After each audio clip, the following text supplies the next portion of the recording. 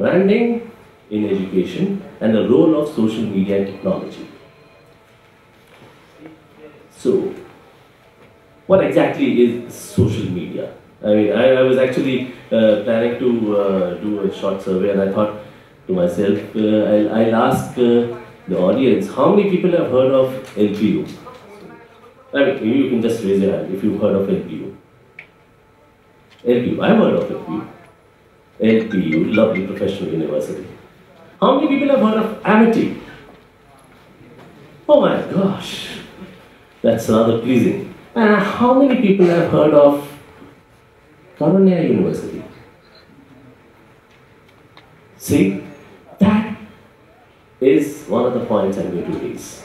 Wonderful universities, fantastic places of learning, they may just lose out in the race because, you see, the social media is making sure that the mediocre players, I mean, maybe I'm not really right in calling Amity a mediocre player today, but the truth is that there are a whole lot of mediocre players who are gaining or getting mileage because they understand the social media and they understand the way it is helping them brand their own image.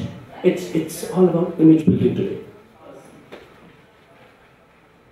Everything should not and need not really be outsourced.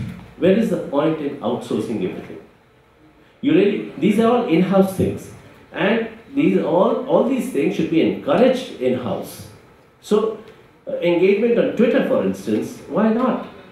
Engagement on Facebook, why not? Only 2 or 3 weeks back, around that time, when we had the cat strike in Delhi, instead of my blog, I wrote an update of around 200 or 300 words on what I think the situation of the cat strike is like, and why Uber and Ola are actually doing a good service, and the Kali Pili taxis are not doing what they're supposed to do. And believe me, that little update gave me more than 1,000 likes, and there was tremendous engagement for that one little post. There were hundreds of people commenting and giving their point of view.